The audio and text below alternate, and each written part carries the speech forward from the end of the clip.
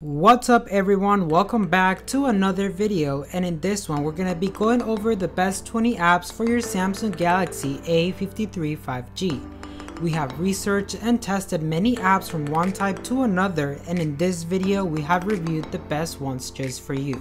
So let's begin.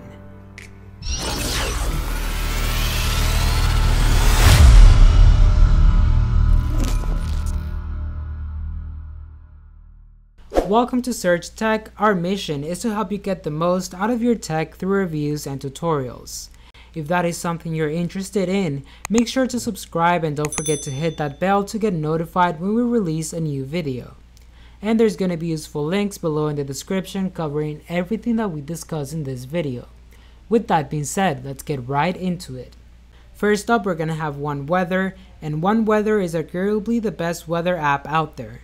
It features a simple paginated design that shows you the current weather, maybe forecast, and a radar and maybe other fun stats.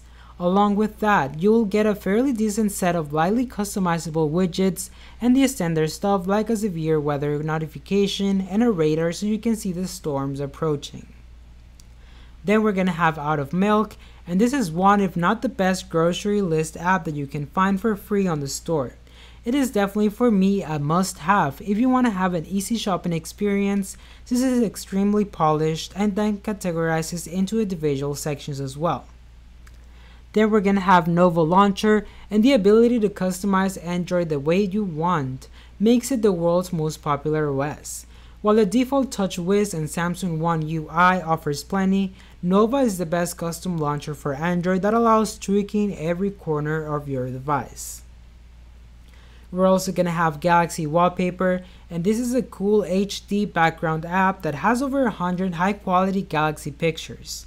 It does work offline, so the images are always available to apply as home screen and lock screen background.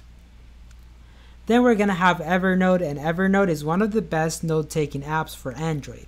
It lets users save important information such as schemas, email addresses, contacts, notes, web pages, and even more. We're also going to have AVG Antivirus, and Samsung takes security very seriously, and every one of their devices comes with the in-house Samsung Knox solution for mobile platforms to protect the data. However, it's always good to have a second app that lets you do custom scans and remove potential threats, and AVG is one of the most popular antivirus apps for Android, so I really recommend you this app.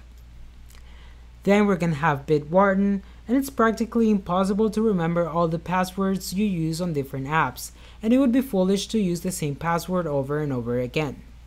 Now this choice is really good because your passwords are synchronized across desktop, browser, and mobile with a simple auto-fill-in feature. Then we're going to have Silk Paints, and this is an amazing drawing application, doodle, and also sketching. It does include many fun graphs as you can tell right here, and it has some nice colors. Then we're going to have Magisto, and this is a surprisingly good video editor app and video maker that automatically turns your video clips and photos into awesome movies. Next up, we're going to have VSCO, and this is a decent photo editor and video editor app in a single package. The VSCO cam operation, it is straightforward, and you can edit, add tweaks, and apply filters all from minimalist menu. Users can quickly apply different presets and tools or just adjust the exposure, temperature, contrast, saturation, and even more. Then we're going to have VLC, and this is the cross-platform media player that can open about any video or audio file ever created. And the Android app works very well, including the integrated file browser, the picture-in-picture support, and many other features. Then we're going to have Pocket, and this is a simple app for saving text content you find on the web for later. Pocket displays the stories in a very readable form, and it's also distraction free. So I would totally recommend this app. Then we're going to have Feedly, and Feedly is one of the most popular feed reader apps on Android, and I would like to think that it has little to do with the fact that the app properly supports large screens. So if your device has a large display, then this will be very good for you.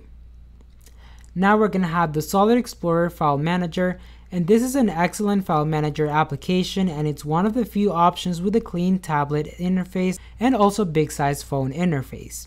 It does have a dual panel mode for viewing, 2 directories at once, support for network drives, and even more. Now on spot number 15, we're going to have Gboard Keyboard. This is the default keyboard application on many Android devices, and it has one feature that is especially nice on big devices, and that will be the one-handed mode that we have talked about in our tips and tricks videos. Now we're down to Vivaldi browser, and this is another web browser that works slightly better on Android than Chrome.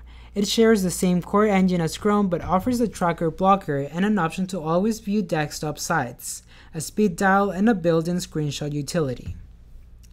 Now we're going to have Comixology, and this is a comic/manga reader for Android and other platforms, featuring integration with Kindle libraries and offline support. So if you read mangas or maybe some comics, this will be a great app for you to have. Now we're down to Sketchbook, and this is one of the most feature-packed drawing applications on Android, and it's designed for everything from industrial design sketches to digital art, and it works best with phones and active stylus pens as well.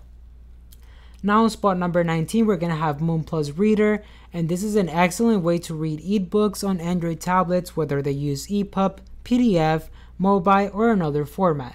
And it's also highly customizable with different settings for line spacing, the UI, page turns, auto-scrolling, and much more. Then lastly, we're going to have Strava, and Strava has been around for a long time and is easily among the best popular fitness app currently used by Android smartphone users. The app supports most activities you could possibly think of, including running, cycling, swimming, and even more. Another key Strava feature is it supports a wide variety of Android and Wear OS devices. Strava is also famous for having a very vocal and vibrant community within its ecosystem. Alright everyone, so that was it for today's video. If you got some valuable information out of it, please don't forget to give it a like and also leave a comment down below on what you think. Don't forget to subscribe and hit the bell to receive notifications every time we post a new video. And as always, I'll be seeing you in the next one.